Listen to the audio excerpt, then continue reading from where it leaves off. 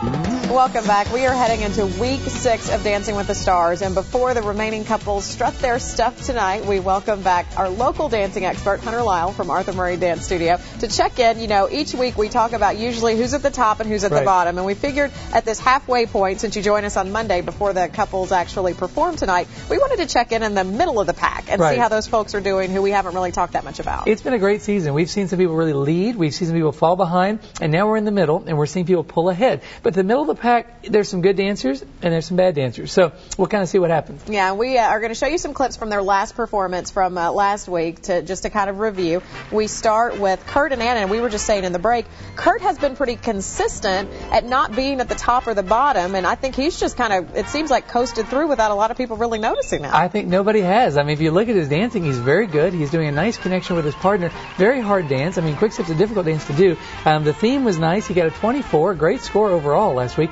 but he's not risen to the top. So we're hoping that maybe if he keeps working on his footwork a little bit, he'll kind of go a little further. And I think, what's interesting, the athletes have always done very well in this competition, so it's kind of unusual to not see him at the top of the pack, but he is, I think, a strong competitor. Maybe he'll really push through and impress folks at the end of the season. I think so, too.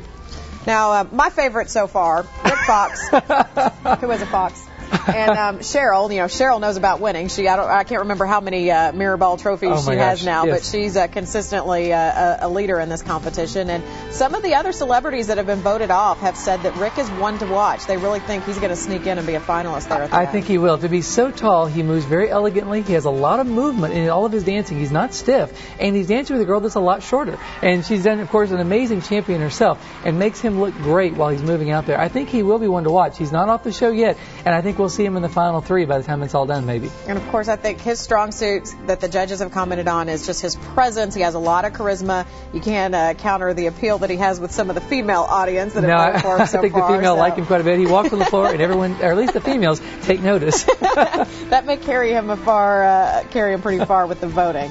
And finally, we have Kyle Massey and his partner Lacey. They've had some really good moments where they've been towards the top. They've had some misses. What do you think they'll do as we head into the end of the competition? He's kind of an anomaly. In the beginning, I really didn't think he would make it, and then he kind of captured everyone with a lot of charm. He's out there. He looks like a Disney person out there. Again, he's out there moving. He's fun. He's got a lot of energy. All of his expressions say he loves dancing. And with his partner, they're doing a great job together.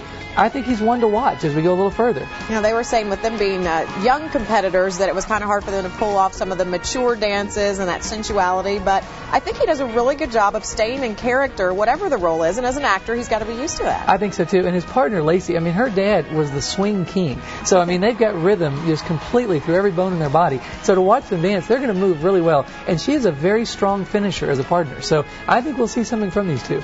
Well, don't forget, you will see week 6 right here on ABC 36 starting tonight, and of course find out who's going home tomorrow, and we'll be here next week with another recap of how they're doing so far. And you want to give our viewers a chance to win. Absolutely. It's halfway through, so this is your chance to enter the drawing. If you call now, 278-7711, you're going to get 2 free lessons to get started. So call now, 278-7711. The first 36 callers. If it's busy, please keep calling. 278-7711, and you'll get 2 free private lessons to get started and enter the drawing for 50 private lessons. So you have, with this being week 6, 5 more chances to get in on that grand prize if you qualify. Thank you for being back with us, Thank Hunter. you so much. We will have more news right after this.